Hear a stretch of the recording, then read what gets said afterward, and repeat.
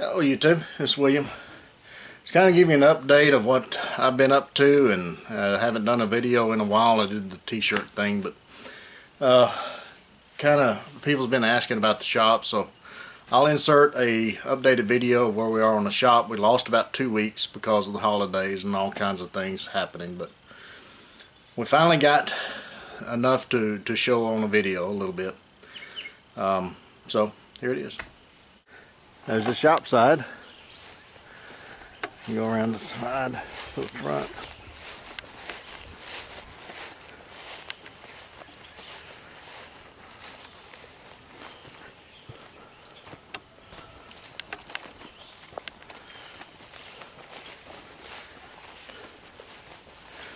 There's the front.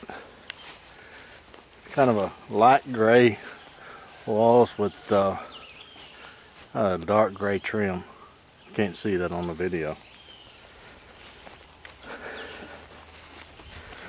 So we got it dried in.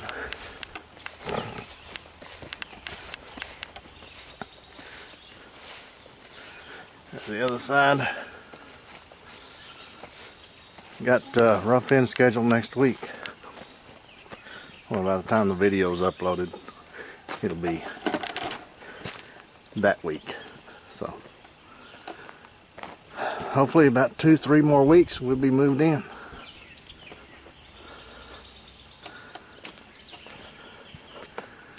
There. That's the back.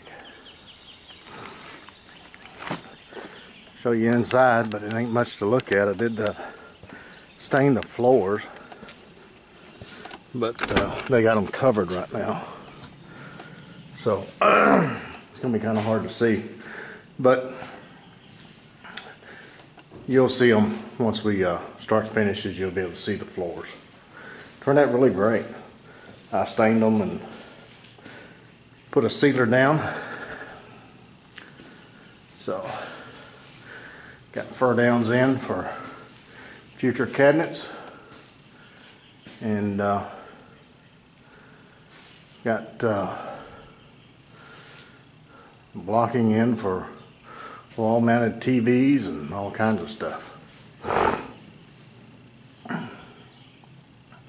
So it's been fabricated for a future lake house.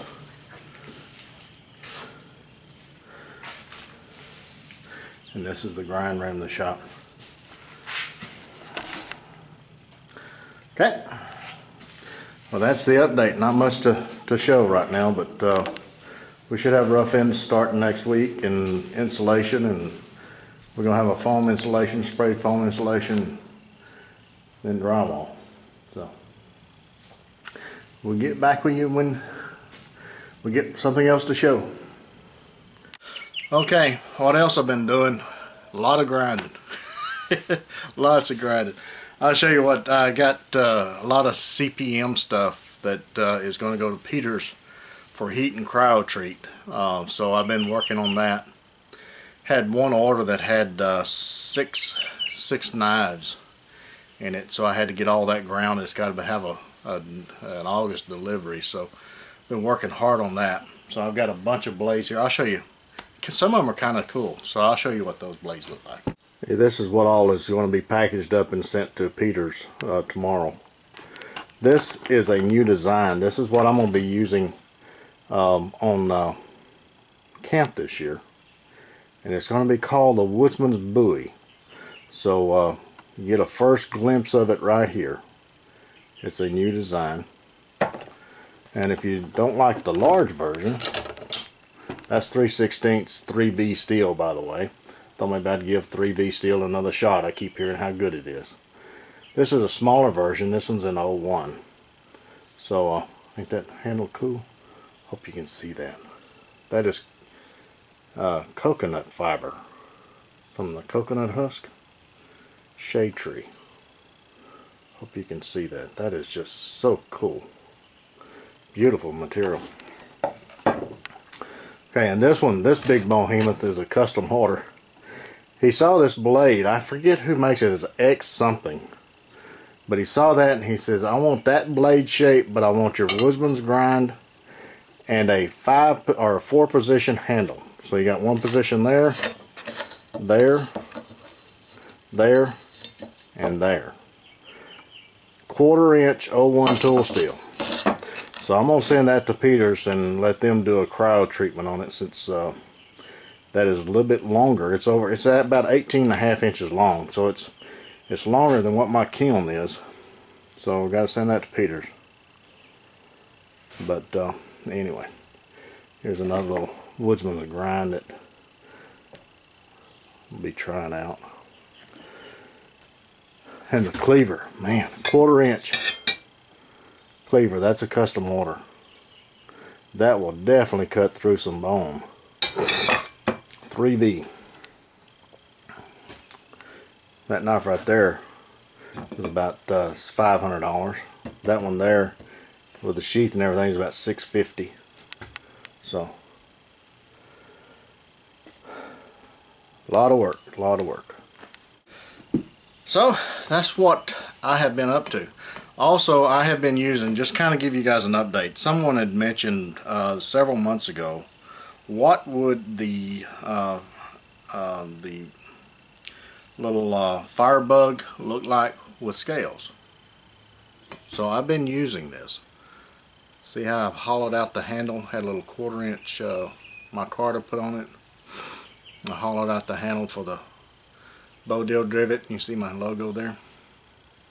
So that's what this looks like. I think if I was to do a production run, or if I was to do it for a customer, I would do it a little bit different. I'd put the logo up here and do the Bodil Drivet just in the handle instead of having the hollow there. Because actually, I mean, it's not totally uncomfortable, but I mean, you can feel it. It's kind of distracting for a while. But anyway, I've been using this knife a couple of weeks now, and I wear it behind the belt or behind the back, just like so, with a small tech log like this, just a little dark earth Kydex sheath. Perfect. I like it up here, but it in the shop it catches everything. I mean, you're grinding and all kinds of stuff, so it catches every bit of the dust, the metal particles, and all this other stuff. So I started wearing it behind the back, and just like so.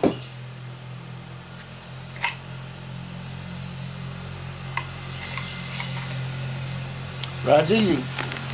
Easy peasy. Alright, you guys have been updated. Don't mind the four-wheeler. That's Daddy coming back from the lake. He just went and run his lines. He's feeling a lot better. So good. We may get him on a camping trip here in a month or two. Alright, till the next one. You guys get out in the backyards, whittle on a stick. Oh, quick announcement on the t-shirts. There's been some controversy on the t-shirts. They think it's going to take years to get the t-shirts in if you order them. 2 weeks, folks. 2 weeks. I mean, that's not completely ridiculous. But hey, this is a pass-through. This is a courtesy. It's there if you want them. So I'm not making any money off of it. But some people has been wanting them, so I thought I'd offer them. Okay, until the next one. You guys get in the woods, get in the backyard, whittle on a stick. Take a child with you, get the opportunity.